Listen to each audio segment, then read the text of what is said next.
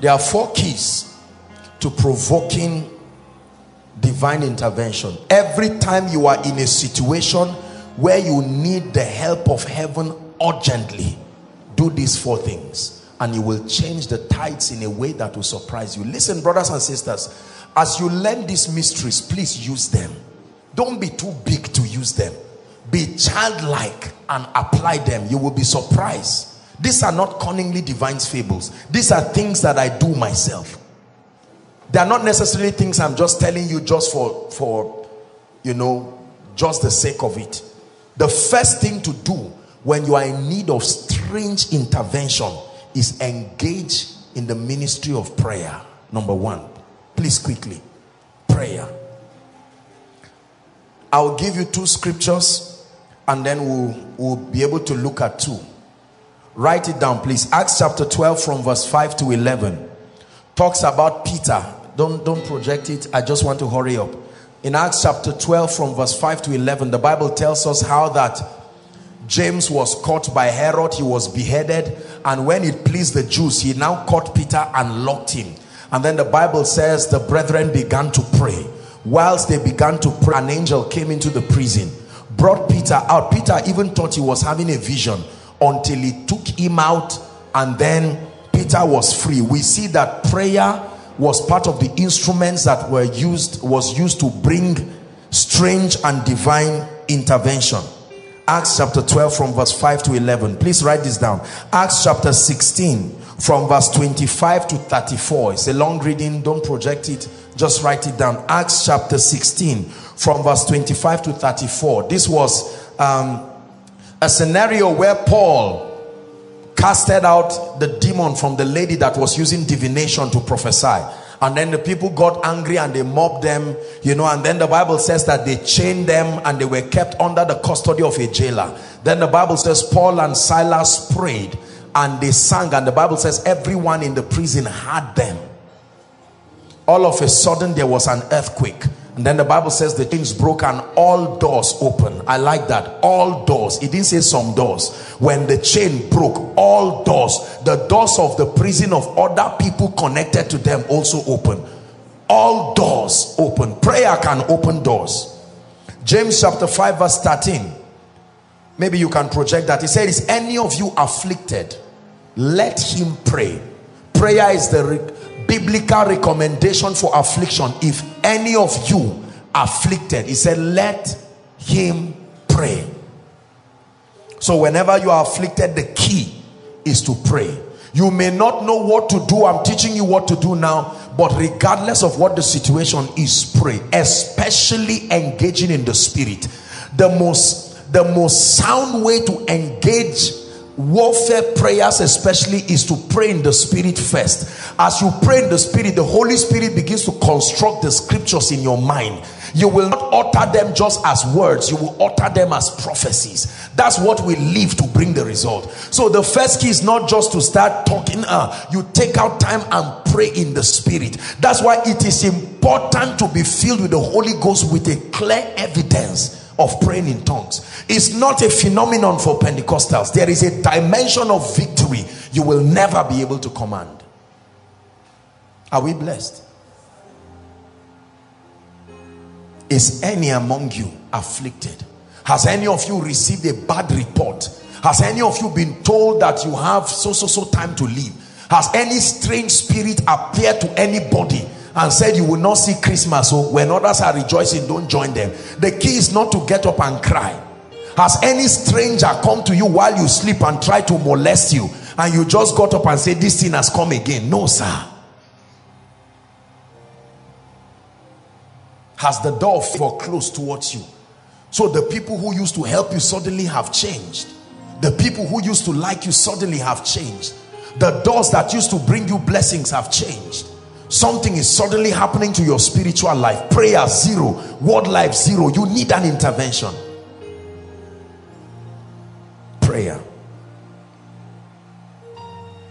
The scripture I want us to read now is Psalms 18. Never forget this scripture. It's one of the arsenals that I have for my personal it's a scripture that has blessed me. I have prayed this scripture If this scripture was a shoe, by now I would have, maybe the soul would have eaten into pieces. I'm giving you a piece of my secret place. Psalm 18. Don't ever forget that scripture. Don't ever forget it for as long as you live. If you are a leader going far, this is a chief tool that you need. We're going to read from verse 1 to 6. Then I'll pick for you the verses we're reading. It's a long verse. Ready? Please give it to us. 1 to 6. I will love thee, O Lord, my strength. The Lord is my rock and my fortress and my deliverer. Listen, my God, my strength, in whom I will trust, my buckler and the horn of my salvation and my high tower. I will call upon the Lord. I will do what? Call upon the Lord in prayer, who is worthy to be praised. So by calling upon him shall I be saved from my enemies. Verse 4. The sorrows of death compass me. This is a man in trouble. And the floods of ungodly men made me afraid. The sorrows of hell compassed me about. The snares of death prevented me. In my distress, hallelujah, I didn't discuss it with people who cannot help me. I called upon the Lord and cried unto my God. He heard my voice from out of his temple, and my cry came before him, even to where? Even to his ears. There is a kind of cry that enters the ears of the mighty God. Let's jump to verse 14, then to 17, then 40 to 45. It's a quick reading. Verse 14. Yea, he sent out his arrows. God has arrows. So hey, look up. I learned this. I was checking arrows, you know, arrows that fly by day, and then I found out that it's not only the devil. God, the Bible says, yeah, this is him intervening for me. These are part of the forces from his cabinet of judgment that he can release. It says he sent out his arrows and scattered them, and he shot out lightnings and discomfited them. 17. Please give us 17. He delivered me from my strong enemy and from them which hated me, for they were too strong for me. Verse 40. Thou hast also given me the necks of my enemy, that I may destroy them that hate me. They cried, but there was none to save them, even unto the Lord, but he answered them not. 42. We're really reading to 48. Then did I beat them small as the dust before the wind, and did cast them out of the dirt in their streets. 43. Oh dear, media. Thou hast delivered me from the strivings of my people, and thou hast made me the head of the hidden. A people whom I have not known shall serve me. Pastor, you need this for your ministry. When you open a branch in a locality that you don't know, there are people who need to come, and as soon as they hear of me, they shall obey me. The strangers shall submit themselves to me. 45. Verse 45. The strangers shall fade away and be afraid out of their close places. Now 47 to 48 is a scripture I don't want you to ever forget. Ready? Go ahead. Give us, well, go to 47. Go to 47. It is God that avenged me and subdued the people under me. Who did it? Who did it? It says it is God that avenged me and subdued the people under me. 48. He delivered me from my enemies. Yea, thou lifted me up above those that rise up against me. Thou hast delivered me from the violent man. Divine intervention. As a man of God, there are wicked forces day and night to destroy you. As a leader, there are wicked forces, but when you catch this and catch the revelation, you will walk through the valley of the shadow of death, and the Lord will be with you mysteriously. You will not travel and sit down and be shaking. Will a car jam me? Will it break my leg? Will it break my head? No, sir. Rest and quietness on the strength of scripture. Everybody say prayer. We need to learn how to call upon the Lord. Listen, do you know most people don't know how to call upon the Lord? They know how to lament. Hey, oh, you are not calling upon the Lord. You are shouting a lamentation, a strategy for lamentation that you inherited. He said, unto thee, O Lord, do I lift up my soul. Oh my God, let me not be ashamed, oh. Let not my enemies triumph over me. There is a way you can pray with God. Sometimes, like Hannah, you can't even shout. It's not something you just lie down and say, oh God, deliver me from the shame of the wicked.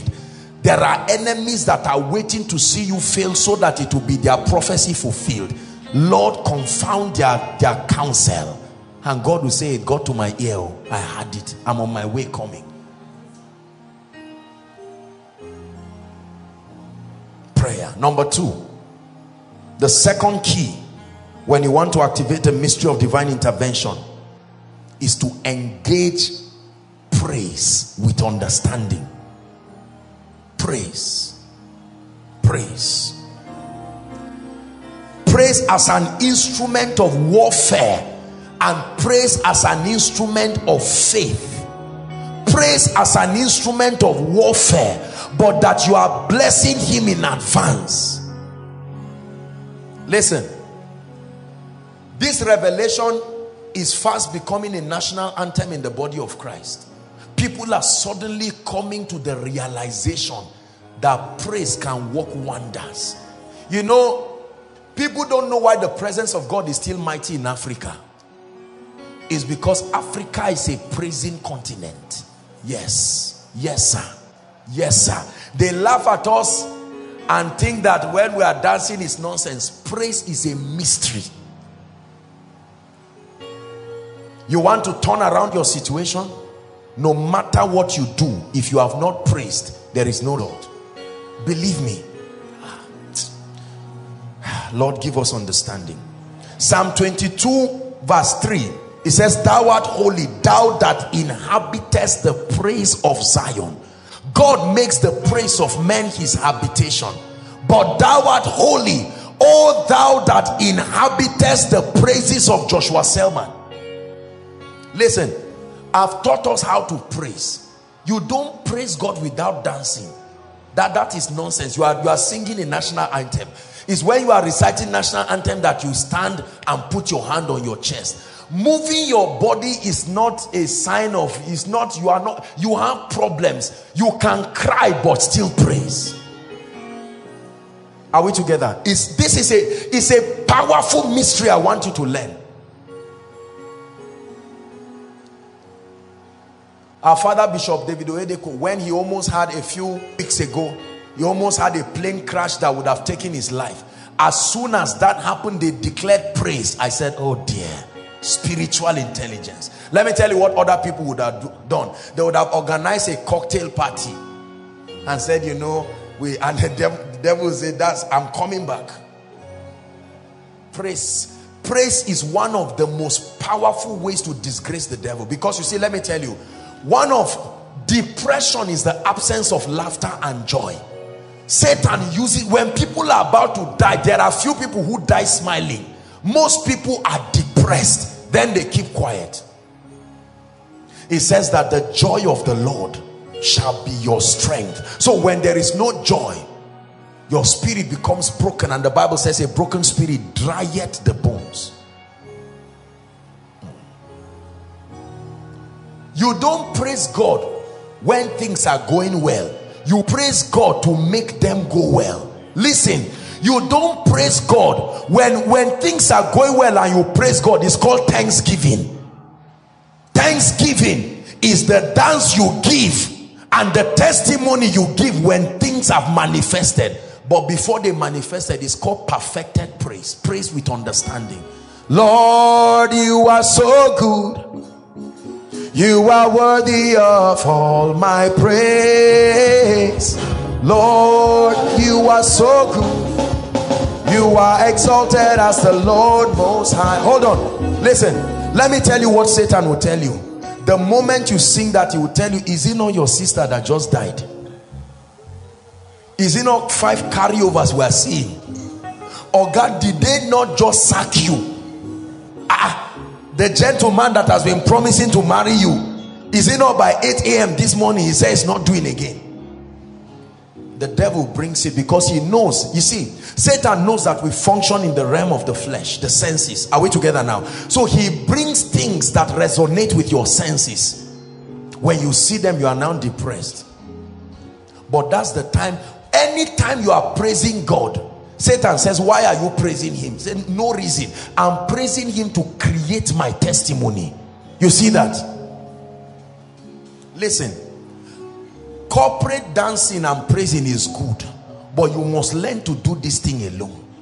If it means you trusting God to get one small room for yourself for the purpose of praise, is worth it. Is worth it. Reserve the 40,000 for shoes and use it to pay for a small room. Put worship.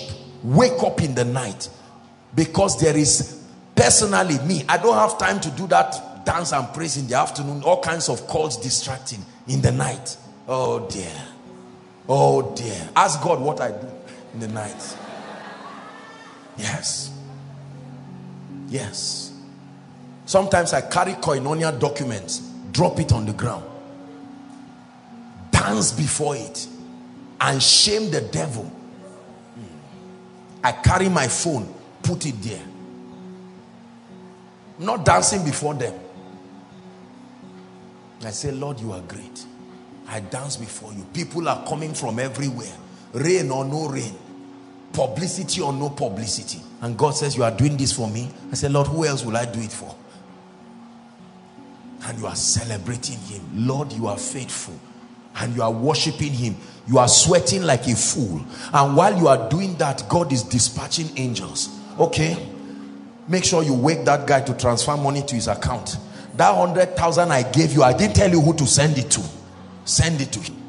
Oh, his mother is at home. For giving birth to him, send an angel there too. And my innocent mother is lying down. She'll wake up in the morning and say, Mama, where are you? Say, who are you? Say, just come. Take ma. Praise. This our big manism has cheated us beyond imagination. This pride that you don't have result and you are still talking, you know, how can, okay, I agree that you can't. You think I can dance? Look at me. You think, no, God, I don't have that gift of dancing. It's not a competition. This is your destiny. This is breakthrough. If a thief puts a gun and says you should dance, won't you do something?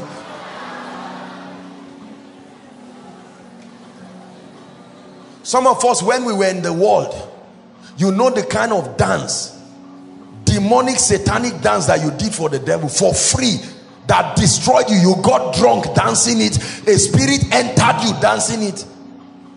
I'm not saying you should dance all kinds of nonsense dance in the house of God, but I'm saying there are times you need to learn to sing and dance alone. Listen, most people dance. You can turn your dancing time to a nightclub and God will look at you and say you are wasting your time. It is the revelation that makes the singing and the dancing profitable. Don't just move your body around just because you are happy. That's entertainment. Brothers and sisters, there is the kind of dance that you dance with tears in your eyes, but you are doing it with understanding. Don't think you will always be laughing.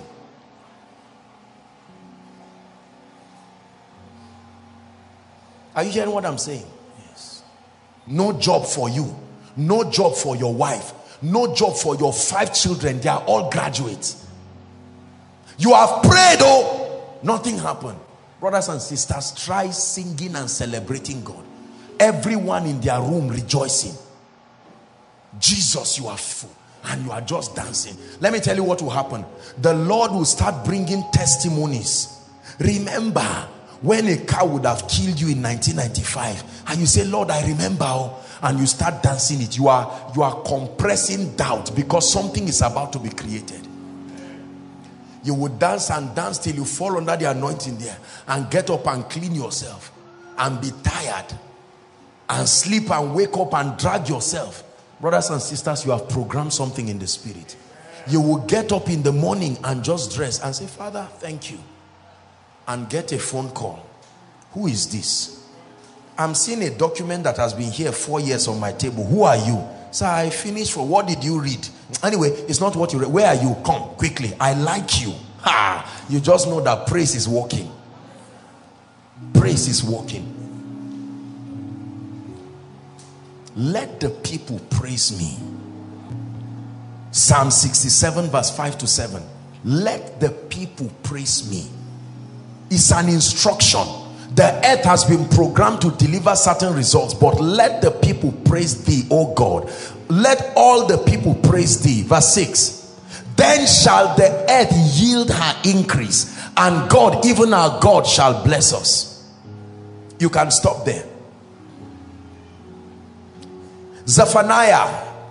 It may be difficult for some of us to find, but just write. Media, please give it to us.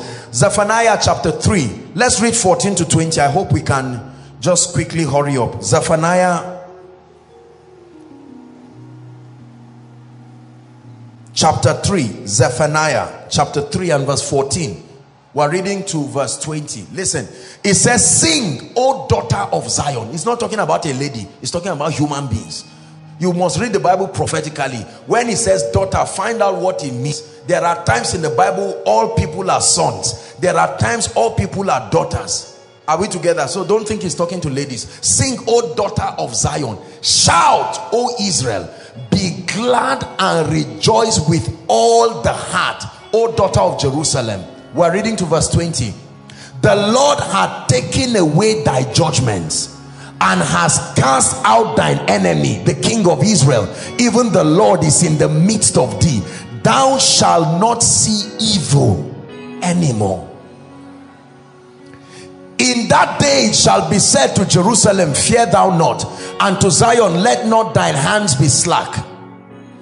We're reading to verse 20. Give us 17. The Lord thy God in the midst of thee is mighty. He will save. He will rejoice over thee with joy. He will rest in his love. He will joy over thee with what? Singing. Singing. I will gather them that are sorrowful for the solemn assembly, who are of thee, to whom the reproach of it was a burden. Verse 19. Behold, at that time I will undo all that afflict thee, and I will save her that halted, and gather her that was driven out. I will get them praise and fame in every land where they have been put to shame. At that time I will bring you again, even in the time that I will gather you, for I will make you a name and a praise among all the people of the earth. When I turn back your captivity before your eyes, say the Lord.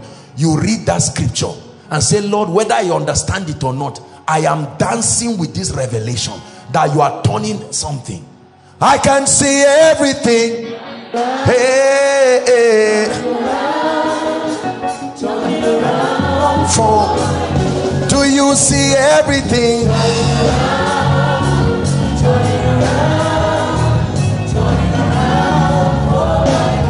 I can see everything.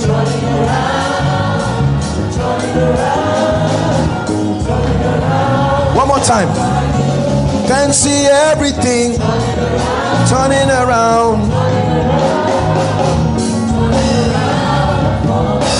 Listen now.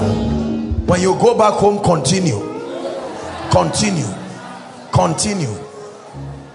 Apostle, I don't have a house. Find a tree. Find somewhere.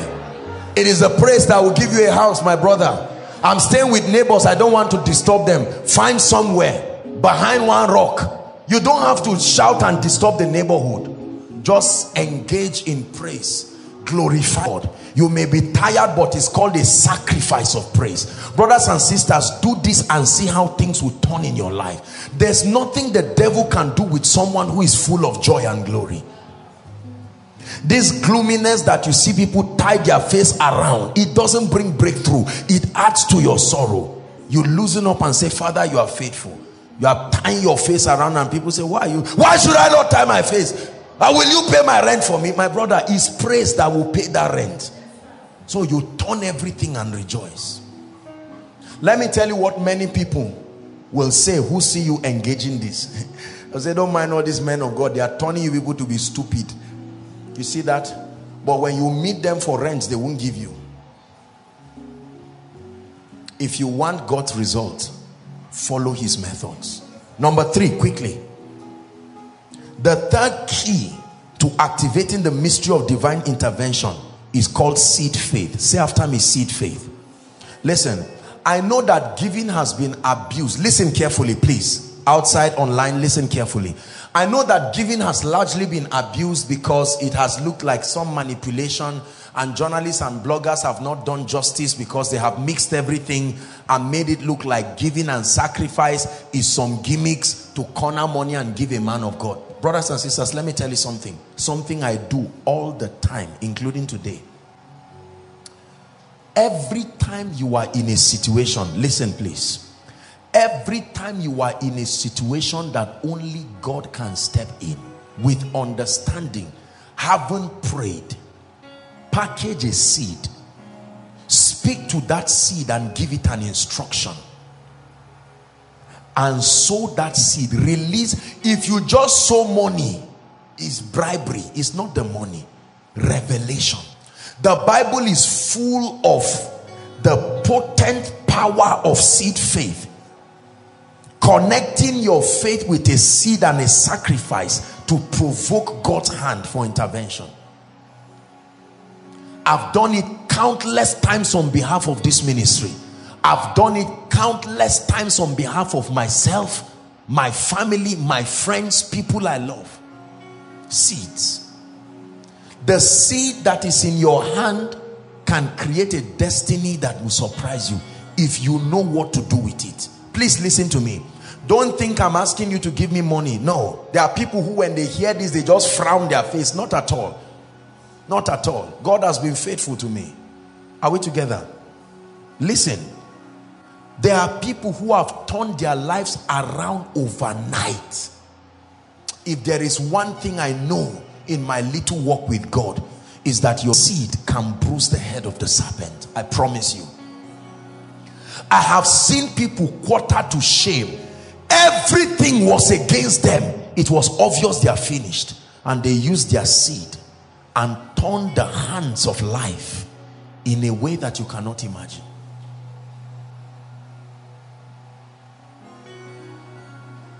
My life is full of sacrifices. Psalm 126, don't turn there, verse 1 to 6, you write it. That when the Lord turned again the captivity of Zion, he said we were like them that dream. The first 6 verses. The sixth verse ends by saying, they that sow in tears. The whole verses are connected. Verse 6 is connected to verse 1. God turning away the captivity of Zion like a dream. It says that they that sow in tears will reap in joy. He that weepeth, bearing precious seeds, the Bible says, shall doubtless return rejoicing, bringing in the sheaves. It's not every seed. To be cheerful does not mean to laugh. To be cheerful means that there be a merriment in your heart. There are some times you will cry for the seeds you sow. Hallelujah. Someone came over to my place today and the Lord instructed him to bring me a seed. And quite a very serious seed. Just, you know, a military officer just came, dropped the seed. And when I saw it, the seed was in dollars. I said, wow, in this recession, this seed. And the Lord told me, no, make sure you don't touch it.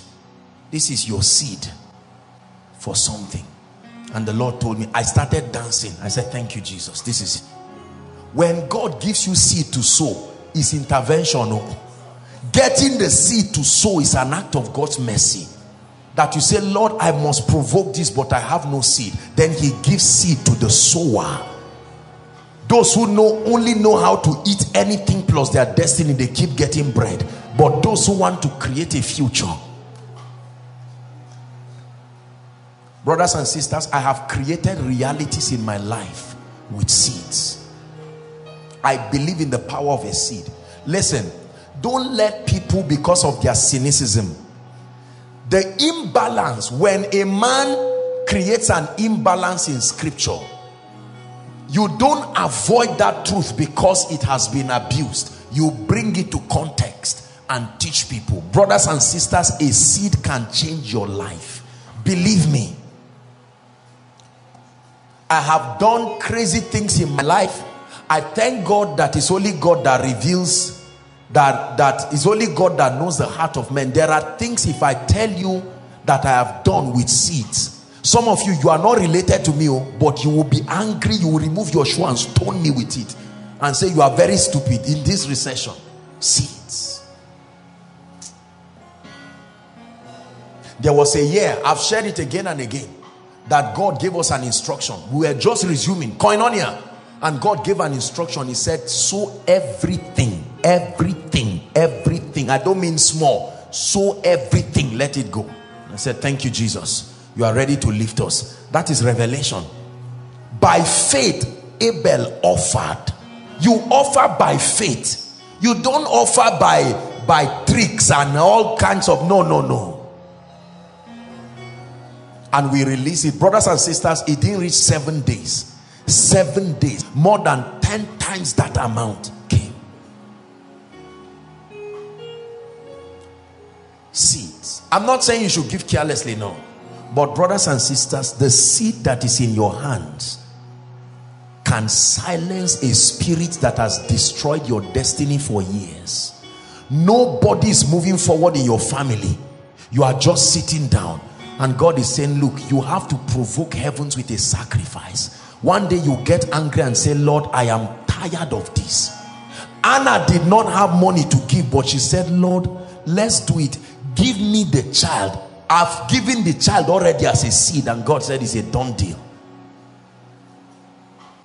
There was a king in the Bible who they wanted to slaughter and defeat. It was very clear the nation of Israel would defeat them.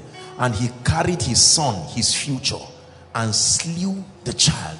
The Bible says an indignation rose up to heaven. Battle ended. When God wanted to redeem man, it was an issue of urgency. God carried Jesus, the lamb upon the throne, slew him. Jesus cried and God said, that's not the issue. Man must be saved. This greed over the little we have is what has destroyed us. Get used to money leaving you to go and wait for you in your future. Get used to it. You may not have a seed, but brothers and sisters, let me tell you, there are many ways to give. Money is not the only seed.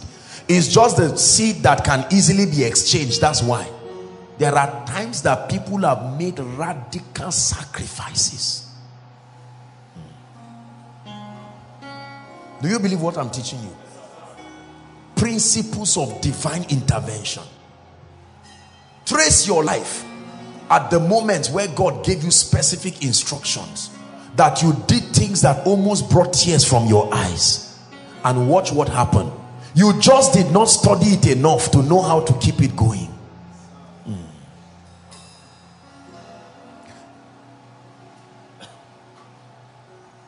I hardly share my testimonies. I stopped because I found out that it annoys a lot of people, and I'm not ready to attract unnecessary people. Once they hear preachers talk, there are people who just get angry just like that. It's nonsense. Brothers and sisters, learn to sow seeds. But the most powerful part of sowing seeds is to give them instructions. This is the mistake many of us have been making. You package a seed. Some of you come and join the line. Apostle, here is a seed I'm sowing. I always ask people, what is this for? And the people say, for nothing, I just feel like seeing you. That's a donation. That's a donation, brothers and sisters. All seeds are not the same. There is a seed you give to the poor. There is something it does to you. There is a seed that you give to widows and orphans. There is a kind of result. There is a seed you put on the ground because you are tired of where you are.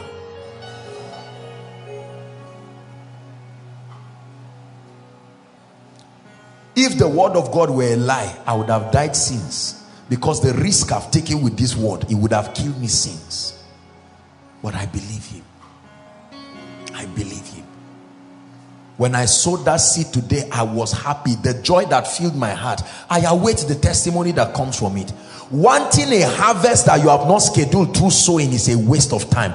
Imagine now, somebody who didn't go to the farm. He has a land somewhere. He just carries his wife and his children and carries a truck and he just goes to an empty place. You will find weed there. But whoever sowed January, February down to April is smiling right now because he knows it's harvest time.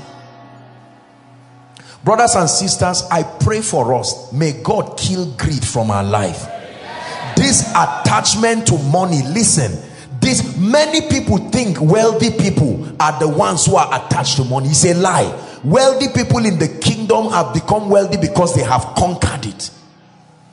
Your seed is an instrument that creates your future.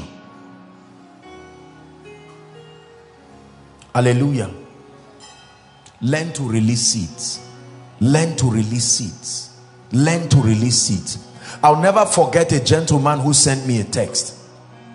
He sowed a seed. I remember it was when he sent me the text. Truly speaking, I remember. They sowed seeds and I was opening the envelopes. Most times it honestly takes a while, maybe some days before I even open the envelope to see what is there and pray on it. And I opened the envelope and I saw 5 naira and a letter. The guy said this 5 naira was his Isaac.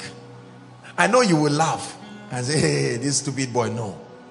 I respected that because that thing I knew would create a harvest. And the guy, I opened it and wrote some things like that. And then I just felt led to pray for him. Do you know it didn't reach 2 weeks? The guy sent me a text and said, I have never in my life seen favor like this. 5 naira. It's not about the money. It's about the heart. Somebody was tired of how many jobless people have not sown anything and they keep moving around with CV. What must tell you the devil is fighting you? You carry a seed and say, God, please, I'm married with 3 children, no job. This mockery must end. I drop this and I tie it to my job. And then praise around that seed. Praise around the seed. And your brothers and sisters say, so this is what they are teaching you. This is how these stupid men of God keep eating your money. And all of a sudden, the heaven opens. Breakthrough upon breakthrough. You are praying to buy land. Oh Lord, please give me 2 million naira to buy land. I now have 150,000. Just top it up for me. And God says, you mustn't buy it. Just learn. Let me show you. And all of a sudden, someone stands up and blesses you. I think it was you, Ejimi, I was showing, was it yesterday? I was showing him the documents of a property that was given to me recently. I said, God, what is this? What is this? For as long as you sow, whether you like it or not, the law is that you must reap. So if you have not sown anything, stop saying, God, where is my harvest? And he said, what are you saying? A woman who does not take in, is she expecting a child? No, sir. No, sir. Schedule seasons of breakthrough in your life. Your seed is a weapon, not just your prayer. Your seed is a weapon. Your seed is a weapon. One mama called me one time. I was led by God. Honestly, I felt so, I didn't know how to talk to her because she sounded like an elderly woman and she was praying for divine financial intervention. I said, Mama, please, I want you to sow a seed. Not to me. I would never have the effrontery to tell that woman to sow into my life. I'm sure that woman will be older than my mother. I said, please try, connect with a seed. And the woman said she doesn't have anything. I say, it's not true, Mama. There is something you have. What do you do? She says she farms yam. I say, carry 4 or 5 tubers of yam. Find any church. I said, which church is close around your area? She said, there's Living Faith. I said, go there. Find 4 tubers of yam. Tie it and be praying, singing any song in your language you know, while you march to the pastor's, what do you call it? The pastor's office. Whether the pastor is eating the yam or not is not his business. Only a stupid man of God resents